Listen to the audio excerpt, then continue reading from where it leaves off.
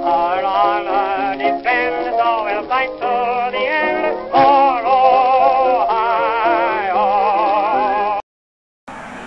Colasar again split to the top. McMurtry to the near side. The sun shining brightly on a frigid day. But this rivalry is heating it up. Brown throwing under pressure. Up for grabs. Intercepted.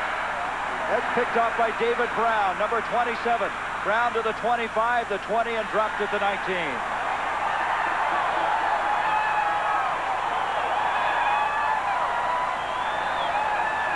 Brown with his third interception, the sophomore out of Utica, New York. And in Earle Bruce's final appearance for Ohio State, his Buckeyes are really playing well. Take a look at number 55 right there in the screen. Holloman comes in.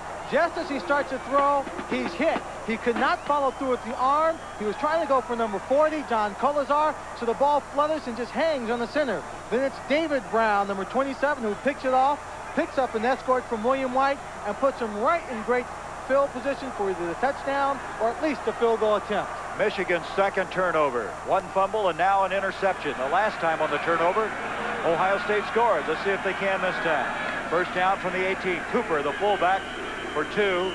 Second and 8. Well, we wondered what Earle Bruce said at halftime. Steve Alvarez has been checking that out. Thank you, Gary. The players for Ohio State tell me it was relatively quiet in the locker room. They said Earle Bruce had a lot to say before the game, but when they went in at half, it was fairly quiet, and they all felt confident because they felt they were very much in this football game. So there were really no emotional speeches or anything at halftime. They just made their adjustments, and they obviously came out ready to play. Gary? I guess this is Michigan, Ohio State. You don't have to say a lot. Better believe it. Second down 8 from the 16. Cooper, the single running back. Tupa back. The strike on the way to the 5. Spinning, fighting to the goal line. Just short of the goal line is Vince Workman.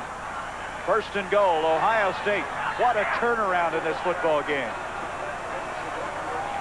What a great play here. Tupa comes back. As you said, passing has been the key. Sometimes you think they should run the football. The blitz is where they've had all the success. A short passing game here.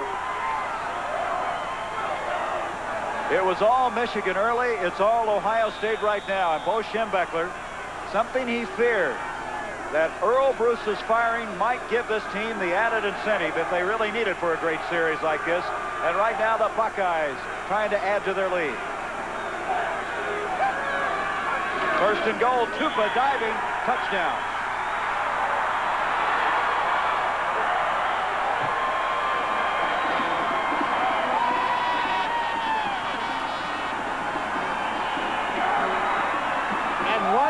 Wonderful end zone to score the touchdown, as that end zone is crowded with Ohio State Buckeye fans.